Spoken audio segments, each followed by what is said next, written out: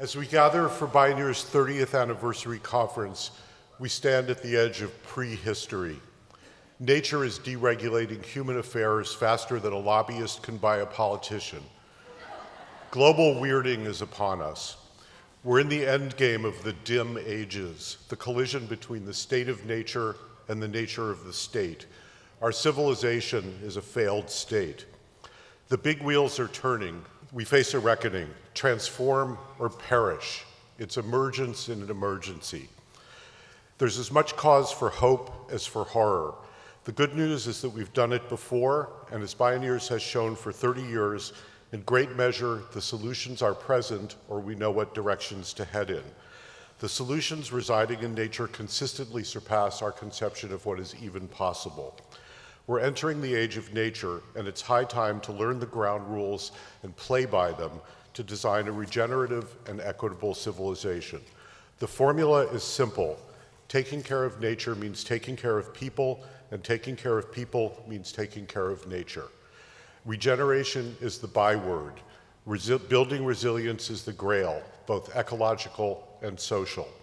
The imperative is to fast forward the transition to 100% clean energy, keep the oil in the ground, and as Project Drawdown is showing, sequester carbon back where it belongs in a drawdown to 350 parts per million, which is doable with what we already have and know.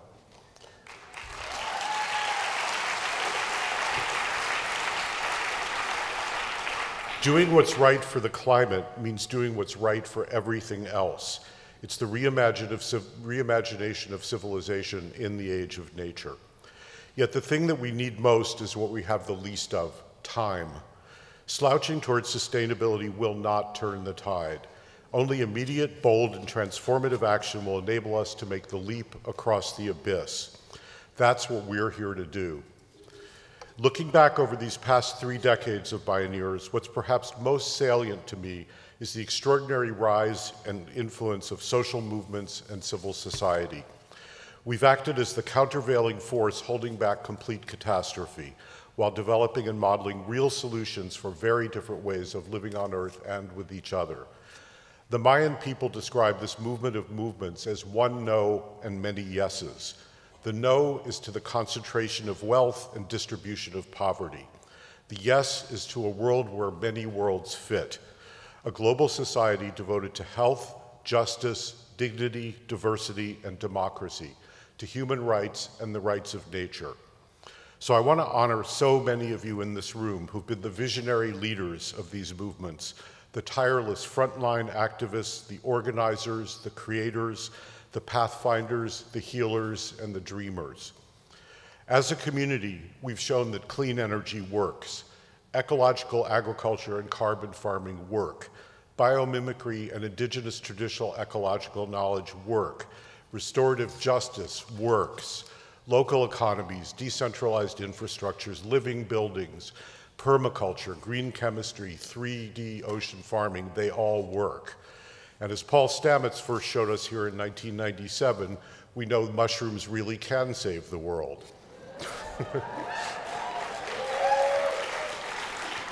Meanwhile, communities are reclaiming democracy by revoking corporate rights. Nations are instituting legally enforceable rights for nature. Beloved community and gender reconciliation are alive and growing. Reparations are on the table. The forefront of leadership is coming from women, First Peoples, communities of color, citizens, and now from the swells of amazing young people demanding that society wake the f up and start acting like grown-ups.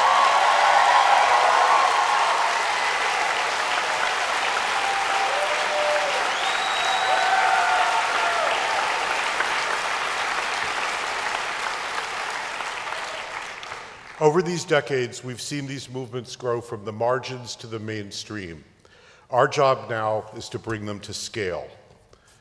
We first began advocating here at Bioneers for a Green New Deal in 1995.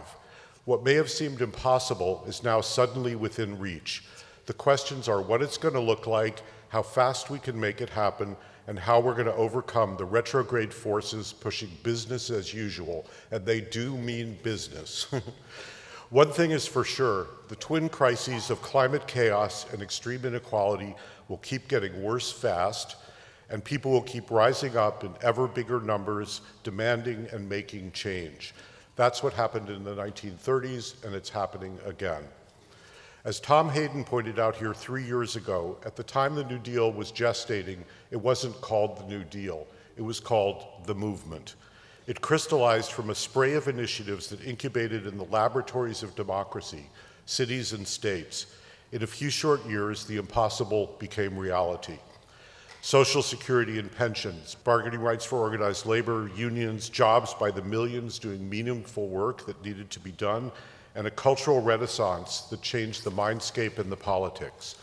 Above all, the New Deal was about directing government away from serving the rich to serving the vast majority of people and the common good. As Kevin Baker recounts in his absolutely brilliant article, Where Our New World Begins, the Great Depression was an environmental collapse every bit as much as it was an economic collapse. By the 1930s, 5/6 of the original indigenous animal populations that thrived when the Europeans arrived had been extinguished. 7/8 of the original woodlands had been cleared. 1/6 of the topsoil in the US would soon blow away in the cataclysm of the Dust Bowl. 35 million acres of previously arable land had been decimated, with another 225 million acres soon to follow. Plagues of locusts, rabbits, and greenworms overran the land. The topsoil of Oklahoma and Wyoming blackened the skies of Chicago and New York. Like climate disruption today, millions fled as ecological refugees. As Baker points out, the devastation resulted from, quote, a desperate capitalist battle with every man for himself. If producing more crops drove down farm prices and wrecked the land, well, that was just how the market economy worked. The private sector offered no plan except more of the same. The Populist Party surged, and the plutocracy attacked them as socialists. FDR stepped in with transformative government action guided by the remarkable understanding that the crisis had to be addressed as a whole system, the care of both people and nature. The new Soil Conservation Service launched over 500 soil project stations experimenting with farmers with novel practices such as terrace farming and contour farming. The government paid the farmers to participate and save their farms. The Civilian Conservation Corps employed 3 million men to plant thousands of acres of experimental drought-resistant grasses. They constructed more than 800 state parks and planted nearly 3 billion trees, including shelter belts to secure the soil. In time, they restored more than half the damaged land. The programs also acknowledged nature's limits. They resettled farmers and refugees who became the unprecedented American middle class that emerged after World War II. And that was just a piece of the New Deal. There were massive public works programs, public health campaigns, prenatal and birth care for women, libraries, public arts. Although the New Deal made bad mistakes and odious compromises, it got a lot right. It had been a close call. The nation could just as easily have plunged to the right. And plunging to the right is exactly what the plutocrats have been doing ever since to roll back the New Deal, to get back to a government serving the rich. The great work today of the Green New Deal is to avert climate chaos, build resilience to adapt, and lift the burdens of history once and for all. We need to overturn the New Deal's grievous old deal with the Southern Dixiecrats to keep the racial caste system in place. And we need to build an inclusive society of jobs with justice and community self-determination. And ultimately, in the 1930s, big business co-opted the economics to assure its ongoing hegemony. It was only World War II that actually pulled the country out of the Depression. Today, the world war is to save human civilization as we know it, to save it from ourselves. In the 30s, it boiled down to saving capitalism from itself. But this time around, capitalism may not be salvageable at all. Beginning in the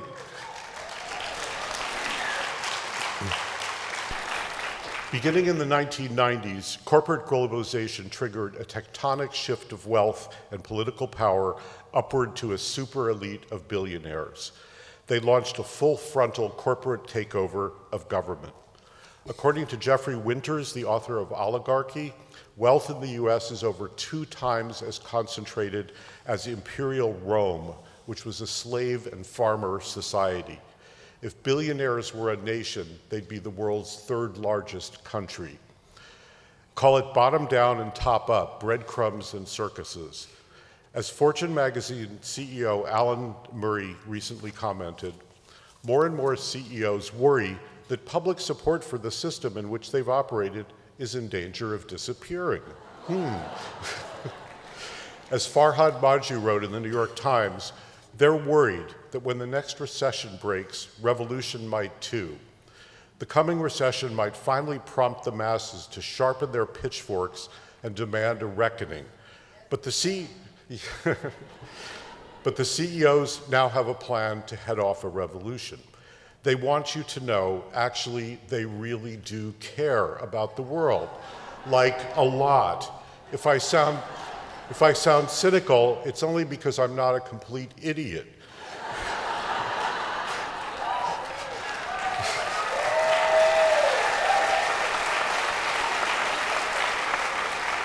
And he concludes, it's all a game to the moguls in charge. Their greatest fear is that we'll stop playing. So much for the, quote, end of history that political scientist Francis Fukuyama pronounced in 1992 after the fall of the Soviet Union. Capitalism seemed triumphant, unopposed, unassailable. Author Mark Fisher calls it capitalist realism. It's easier for most people to imagine the end of the world than the end of capitalism. 3 decades later, it's boom and doom, the terminal convulsions of an oligarchic economic system bedeviled by $100 trillion of stranded oil assets and the impossibility of unlimited material growth on a finite planet. Petrostates and fossil fuel corporations are growing desperate. The frenzy of deregulation is the distress signal of a failing business model. Market trauma is in store. Trump is just the hood ornament on the Hummer of plutocracy gone off-road.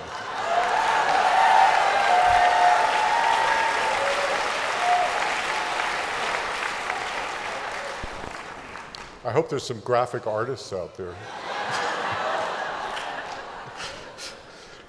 Monopolies smother the economy. The roster of Fortune 500 companies reads like a rap sheet of mass crimes. It's gangsters and warlords making feudalism great again. Meanwhile, what Oliver Bullock calls Moneyland has emerged as the dark twin of globalization.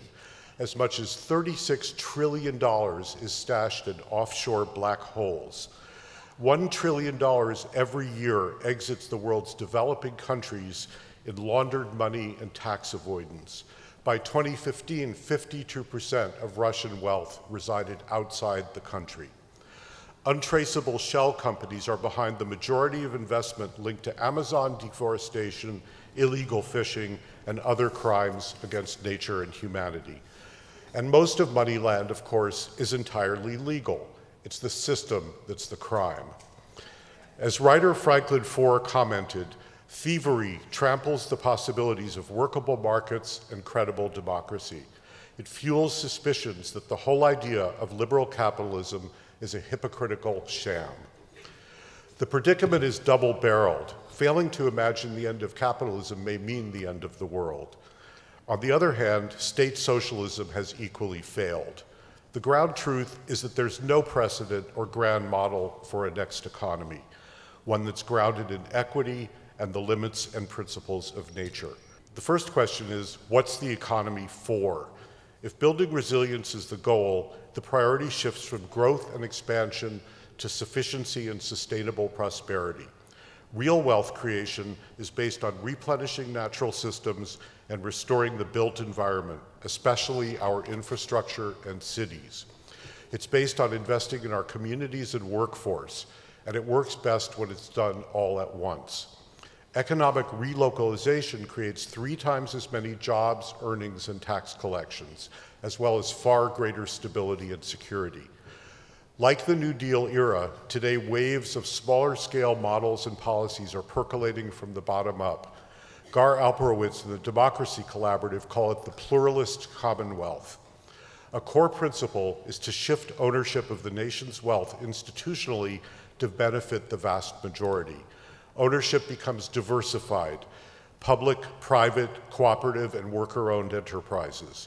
Too big to fail giants are simply broken up or restructured as public utilities. Nor is there, thank you. Nor is there a model for what true democratic governance looks like at modern scales. We need to reclaim democracy and decentralize political and economic power to local and bioregional levels. It begins and ends with community and with building stable transgenerational wealth, community wealth, and job creation. But paradigms die hard and empires die harder. As Charles Blow wrote, this is a game of power, pure and simple, and it's about whether the people who've long held power will be able to retain it. The founders, and I continue the quote, the founders, a bunch of rich, powerful white men, did not want true democracy in this country, and in fact, they were terribly afraid of it. Now, a bunch of rich, powerful white men want to return us to that sensibility. Naomi Klein warns us against climate barbarism, and she says this is how the wealthy world is going to, quote, adapt to more climate disruption, by fully unleashing toxic ideologies that rank the relative value of human lives in order to justify the monstrous discarding of huge swaths of humanity. It's the last-ditch play by Billionaire Nation to make heaven a gated community, even if it's hell on earth. Instead, what's rising up is the return of the repressed, everyone who's been othered, marginalized, and deleted: the poor, working people, women, people of color, indigenous peoples, immigrants, LGBTQ people, young people. The last shall be first after all. The word crisis comes from the Greek word krino. It means to decide. We need to decide what kind of future we want and act like our lives depended on it.